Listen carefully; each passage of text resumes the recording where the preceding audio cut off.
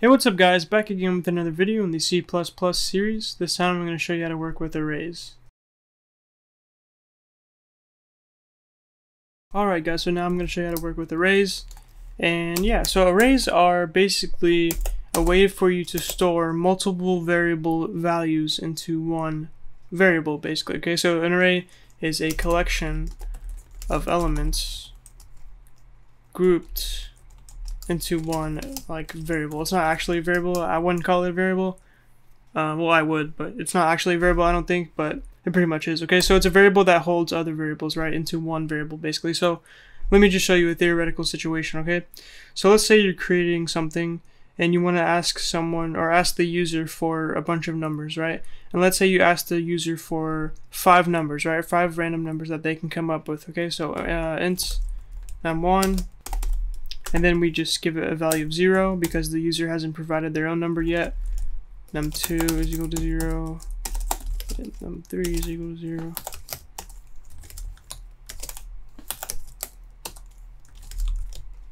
Wait, did I say 4 or 5? I don't even know what I said.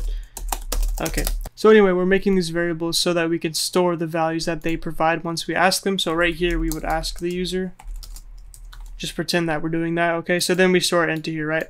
But let's say that we make this program way bigger and we ask the user for about 5,000 random numbers, right? Or something like that. For just any situation where we need a bunch of numbers, a bunch of variables, right? It's not really realistic that we would create 5,000 of these right here, right? That would take way too long, and that would just be really painful and not very productive, right? Not very efficient, not very efficient, right?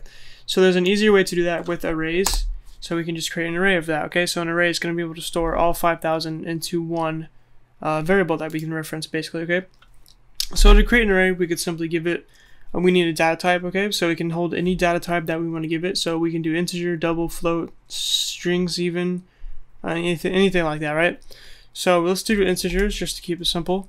And we're going to give it a name of numbers because we're going to hold a bunch of numbers, like I said before, right? That's our example. So we're holding a bunch of numbers, and let's say we want to hold 50 numbers, okay? So that's how you tell the array how many elements are gonna be inside of the array.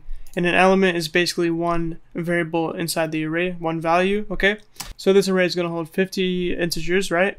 And so now inside of here, inside of these curly brackets, we can put we can initialize the values if we want to, okay? So you don't actually have to, we can leave it blank. And so if we leave it blank, what this is gonna do is make 50 integers all with the value of 0 because we did not provide any initializing values, so it's just going to make it 0 by default, okay? So it's going to create inside of this array 50 integers, right? So that's pretty cool.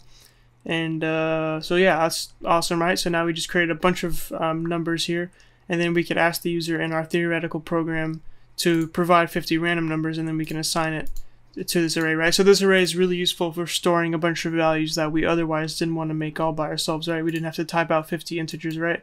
Now we can just create it all at one go, right? Pretty cool. Hopefully you like that. Hopefully you see the use in that like I do. And so now let me show you how to initialize it a different way, okay? So let's say we're going to make another array. So numbers 2, let's give it, let's say we want to choose, now it's going to have 6 integers in this array, okay? So this array is going to hold 6 integers, and we can actually initialize the values that are in this array. We can say that we can basically provide some default values for our elements and our integers in our array. If you want to, you don't have to because the first time we didn't, so this time we don't actually have to if we don't want to. But let me just show you. So we can do 12, 34, 5, 7, and 123. So these are just random numbers I just made up. And now basically what this line of code does is creates an array. So it's going to create 6 integers and put it inside of this array here. And then each of these integers is going to have a value. The first one's going to have 12, the second one's going to have 34, the third one's going to have 5, and this fourth one's going to have 7, and the fifth one's going to have 123. So as you can see here, we have 6 integers, right? Oh wait, I need one more obviously if it's going to be 6, right? Wait. Can I count? No, I can't count. That's weird. Okay, well, let's just put a random number here. We'll put 4.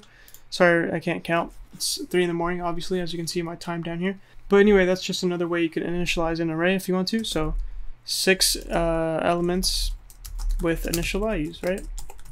Okay, so if you want to, you can just provide some partial initialization, meaning that you can provide the default values for only, you know, a certain part of the arrays that, of the integers that you're making. So let me show you.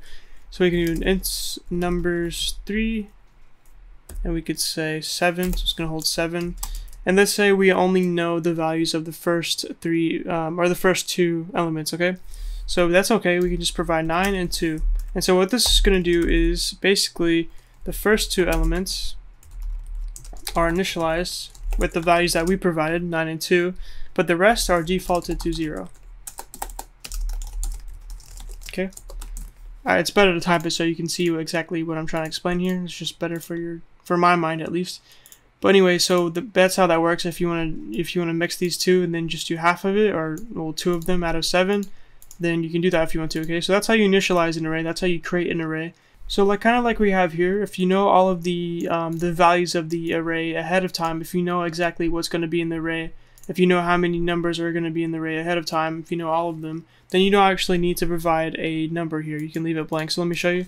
So we could do int numbers array, and then we could say, well, we just leave it blank, right?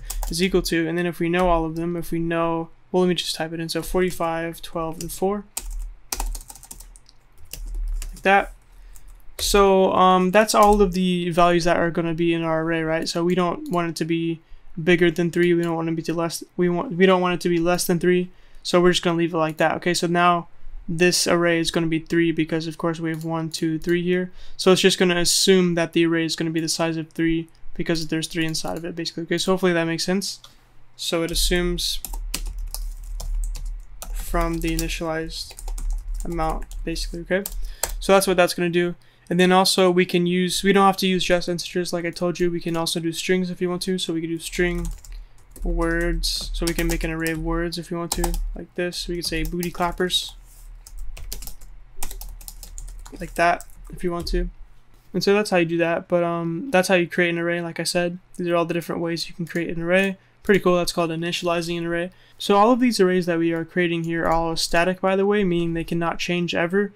So the size can never change, but the values of the array can change, but not the size. The size can never change. The size always stays the same, or the length, whatever, same thing. But yeah. So now let's move on to indexing arrays and how to access arrays and stuff like that, the juicy part. So arrays are 0 based. So arrays are 0 based. So that means that every time you make an array, the first element in the array is going to start at 0, okay? Because you have to know that, so basically each element inside of an array is going to have a number, kind of like we did last episode with the enumerations. Each element in the array is going to have a number because we need to access the elements in the array sometimes, right? If we want to access, the first element in this numbers 2 array, then that's going to be 0. I'll show you in a second, okay? So let me just go and show you. Let's create a new array here. So we're going to make string books list. And we're going to have 4 books in this books list here. So string books list is equal to, let's open this up here. Then we could say our first book is going to be titled Unbroken. Okay. And then our second title is going to be Can't Hurt Me. And then The Godfather.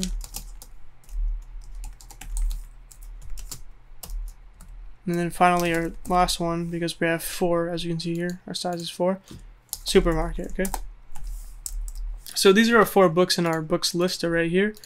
Let's put a semicolon there. And so the way this would work, they all have a index, right? So these are all elements, 0, 1, 2, 3, 4. That's how you would index all the elements inside of the array. So this first one would be 0, second one is 1, this one's 2, this one's 4, okay? So don't get me wrong, there's still 4 elements inside of this array, but they're indexed in the way that it starts at 0. It's 0 based, right? So 0, 1, 2, 3. Oh, I meant 3. Sorry, not 4. 3. So 0, 1, 2, 3, okay? So that's the size is 4, but the index is 0, 1, 2, 3 because it's 0 based, right? I just want to make that clear for you.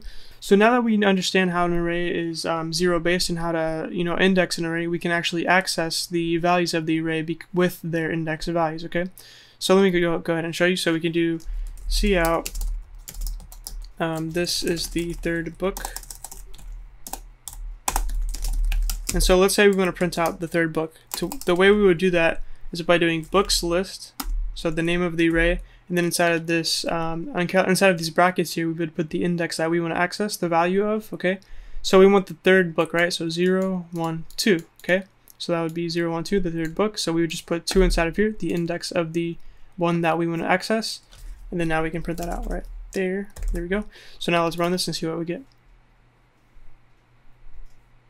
So now it says this is the third book, The Godfather, right? So 0, 1, 2, or 1, 2, 3, and we get the Godfather, which is the third book, right? So hopefully that makes sense for you. That's how you access the value of an array. Any array, not just strings, of course. You can do any data type. So that's how you access it, but let me show you how to change the value in an array, because I told you the size of an array can never change because it's static, but the values of the arrays can change, okay? So we can change the name of any of these titles here if we want to. So we could do something like this. Let's do books list, and let's change the first one. So 0, books list 0 is equal to booty. Okay, so now let's print out that value. Let's just put it right here because I'm lazy. So we're gonna put 0. Let's see what we get. Oh wait, it's gonna stay the same because, well, it's gonna be unbroken because this line of code is after this line of code. So let's just copy and paste it like that. Rerun this here. Now we get, this is the third book, booty, okay? Pretty cool. It's actually the first book, but whatever. So anyway, that's how that works. But let me show you how to, let's just pull up another example here. Let's just create a new array. So int ages. And so this is an array that's gonna hold a bunch of ages for some reason. So 13, 17, 12, 134, because this person's really old, and then 67, okay? I don't even know how this person's alive still, but he is. And so let's say that one day he ages, right? He has a birthday, right? So his age is going to go up by 1. So let's say we need to change it, right? So let's put the initial value first. So ages. Inside of here we need to put the actual index, of course. So 0, 1, 2, 3. So let's put 3 like that. There we go. Okay, now we'll change it now, so we can change it because he had a birthday, so we need to make it 1 larger than before. So ages is equal to, or ages 3 is equal to ages 3 plus 1, like that. And so now it should be changed, so now let's print it out again so we can see the new value. So ages 3 inline, okay? So let's see if that works. So now we get 134 and then 135 because he has a birthday and it changes, right? So that's how you, that's again how you change the value of a element inside of an array. So one more thing I want to show you before we go is a cool little trick to see the size of an array so we can know how much memory it's taking up within our computer basically. So yeah, we would do that with the size of function that I showed you before, like 2 episodes ago. So let's try doing that. So we'll do well, basically, let me explain it first, okay? So basically, the way we would find the amount of memory that this array takes up is we know that each element inside of this array is going to be integer, right? Because we're saying integer. And from before, we can get the size of an integer. So all we got to do is get the size of this array. So about 1, 2, 3, 4, 5. So 5 elements. And then we're going to do 5 times the size of integer because we know that each integer is going to be the same size, right? So we can do 5 times integer, and that's going to provide the size of our array, basically, okay? So we can do that with any other data type also, except for string, maybe, because strings are going to be different in size depending on how many characters you use, but I think that makes sense for you. So let's just go ahead and try that out. So we'll do cout, and we're going to say size of the age array. Okay, just like that. And we'll do size of integer times 5, okay, and then finally inline, or no, we'll provide the unit, okay, inline, okay. So let's see what happens when we do that. Okay, let's print that out. So we should get 20, but yeah, so the size of the array is equal to 20 bytes, so yeah, that's pretty good, and that makes sense. That's because, of course, if you remember from 2 episodes ago, the size of an integer is going to be 4 bytes, so 4 times 5 is 20. So yeah, hopefully that you understand that. But if you have any questions about what I did today, what I showed you with arrays, you can ask a question in the comment section below. I'll be glad to help you. Or you can join our Discord. We have a Discord link in the description below if you want to click the link and then join our Discord. We have about 200 people, so if you have any questions, you could ask questions and they'll try and help you. Or just hang out with us, anything you want to do, if you want to talk to us, anything like that. Yeah, so if also all the code from today's episode is going to be in the description below too, so make sure you click that link and then bookmark it for future use in case you forget how to do any of this, because I'll leave the comments there for you, much more detailed. I'll leave that for you in the description. So anyway, just check it out. And so if you like this video, leave a like. If you want to see more, subscribe, and peace.